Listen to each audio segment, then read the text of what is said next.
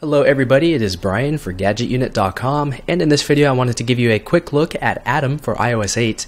This is a lock screen jailbreak tweak, and you can pick this up in Cydia. I believe it is, oh it's right there, $2.99 for this particular package.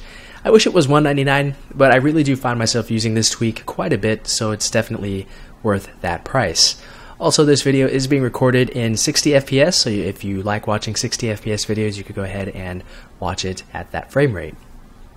So this is the Cydia listing for the tweak itself, and I think that the best way to describe Atom is to just show it to you. So I'll go ahead and lock my screen and unlock it, and you can see this new icon at the bottom of the screen. Once you tap and hold that, you have 6 different applications to choose from that you can quickly launch from your lock screen. So let's say I wanted to go to Spotify. I just bring it over the Spotify icon, unlock like I now normally would, and it goes straight into that app.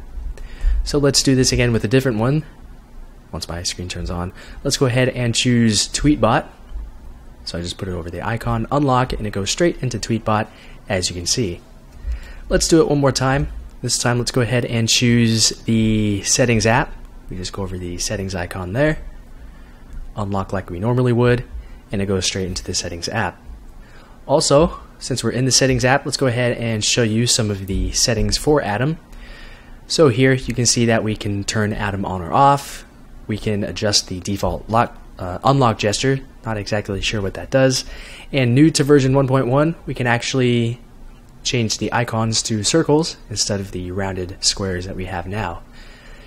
Also, you can adjust the actual apps that you want in their certain positions. So in the top left, I have Settings. In the bottom right, I have Spotify. And in the upper right, where the heart is, if you tap on that, you can go ahead and tweet about Atom. So this just says, I'm using Atom to launch my favorite apps from the lock screen. So if you'd like to do that, you're free to do so.